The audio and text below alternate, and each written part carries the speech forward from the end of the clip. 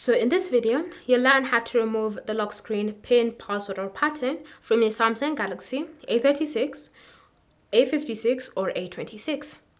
So if you wanted to get rid of the lock screen type, whether it's a PIN, password or pattern, and switch to something different, whether it's a swipe or just having nothing at all, then this is what you need to do. Start by opening the settings app on your phone. And then under settings, you want to scroll down and select lock screen and AOD.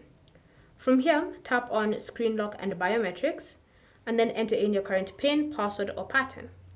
Next, you should see these two options, swipe or none.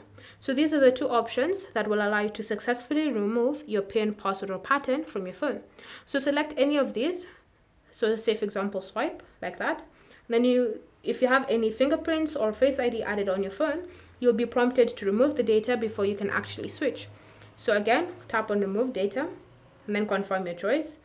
And once you've done that, it will then switch to your chosen option, whether it was swipe or none.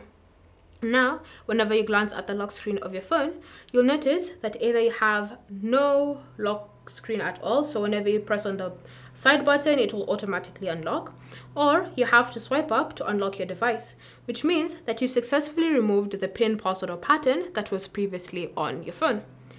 Thank you for watching. If you have any questions or comments, leave them down below and we'll get back to you.